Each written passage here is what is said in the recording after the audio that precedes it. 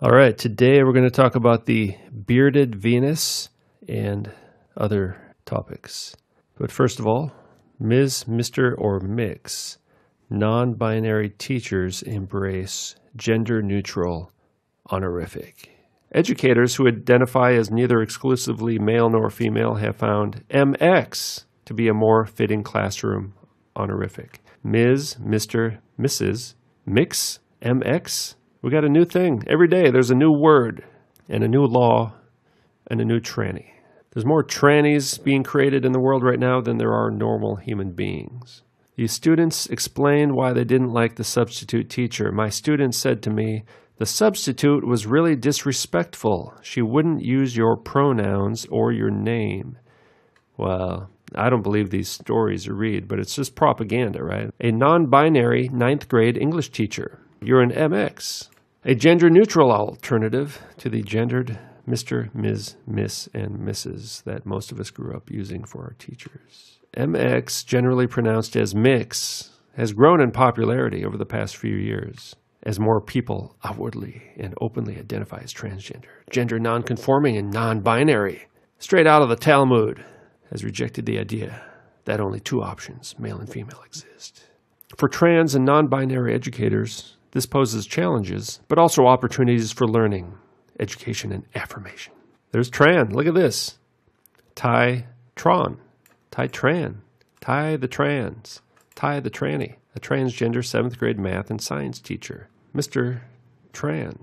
Or is it Miss Trans? Well, it's Mixed Tran. Mixed Tran, I have a question. Why are you turning children into trannies? Well, because we worship Diana, the goddess of trannies. Don't you understand? The new world is coming. Oh no, here's another one. A non-binary middle school music teacher in Winnipeg, Canada. Venus. Two goddesses were worshipped as Venus, Inanna and Ninisina. The Semites originally preferred the morning star, which had male characteristics. Under Sumerian influence, they added a female manifestation during the 3rd millennium BC. Eventually, one deity emerged, which had a split personality, consisting of the female evening star and the male morning star. The Babylonian Istar, or Ishtar, is the prime example. In 1st millennium documents, the development is clearly expressed. The martial morning star became the well-known bearded Ishtar of Babylon, while the feminine Ishtar was the love goddess of the south. The Aramean Venus goddess Nanaya, who became a very important deity in the 1st millennium BC, also had male and female characteristics. And now here's some historical references to this bearded Venus concept. There's a passage in Servius's commentary to Virgil, where in connection with the use of the masculine deus applied to Venus, Servius refers by way of explanation for the usage to the view held by some that the goddess was double-sexed. There is a bearded statue at Cyprus, whose body and garb is that of a woman with scepter and male character, and they believe that she is both masculine and feminine. All right, so it says they believe that she is both masculine and feminine. So the people there believed it, and this is ancient Greece. The people at that time believed Venus to be both male and female. There is an image of a bearded Venus in Cyprus, having the body and garb of a woman with a scepter and male character, who is called Aphroditos, to whom men in female garb, women in male garb sacrifice. You see that? Men in female garb and women in male garb sacrifice to this goddess, okay? Tranny priests, we're talking about. Same thing going on today, right here. Yet one more historical reference to the tranny priest. Philochorus, also in his work on Athens, states that she, Venus, is the moon, and that men in female garb, all right, men dress like women dress like men, bring sacrifices to her because she is regarded as both male and female.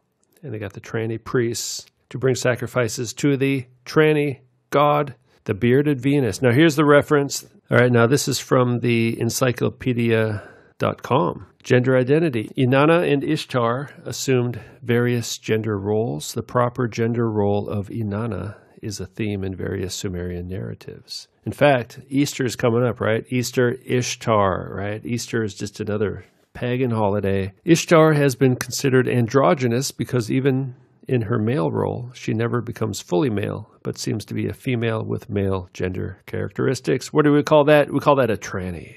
She is nevertheless always referred to as female with feminine grammatical agreement. Oh, yes, a goddess. As articulated in one Sumerian hymn to Inanna, Inanna was entrusted by Enlil and Ninlil with the capacity to gladden the heart of those who revere her, to turn a man into a woman and a woman into a man. Inanna had the power to turn a man into a woman and a woman into a man, to change one into the other, to make young women dress as young men on their right side, to make young men dress as women on their left side, to put spindles into the hands of men, and to give weapons to the women. That women amuse themselves by using children's language, to see that children amuse themselves by using women's language. It sounds like the public school system. I think Inanna must be the new substitute teacher. Okay, now this is talking about the priests, the tranny priests. And this is, encyclopedia is of this world, right? So they're trying to explain away that these people are total sodomite freaks, right? But they're saying, well, maybe these priests were born with physical abnormalities, such as hermaphrodites or emasculated into physically castrated persons. Well, yeah, sure. Some of them could have been castrated. Sure, definitely. That's part of it, right?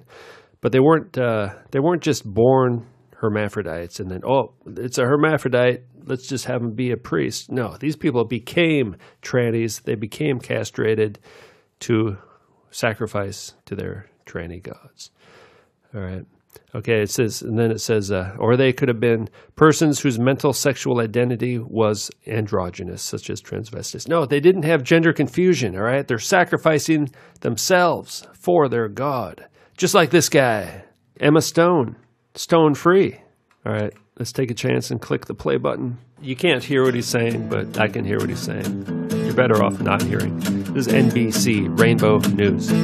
A goddess on a mountaintop was burning like a silver flame, the summit of beauty and love, and Venus was her name. She's got it, yeah baby, she's got it.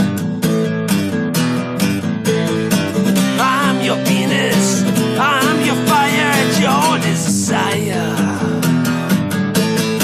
I'm your Venus, I'm your fire, your desire. The weapons were crystallized, making every man mad. Black as the dark night she was, got what no one else had. She's got it, my baby, she's got it. I'm your Venus, I'm your fire and your desire. I'm your Venus, I'm your fire and your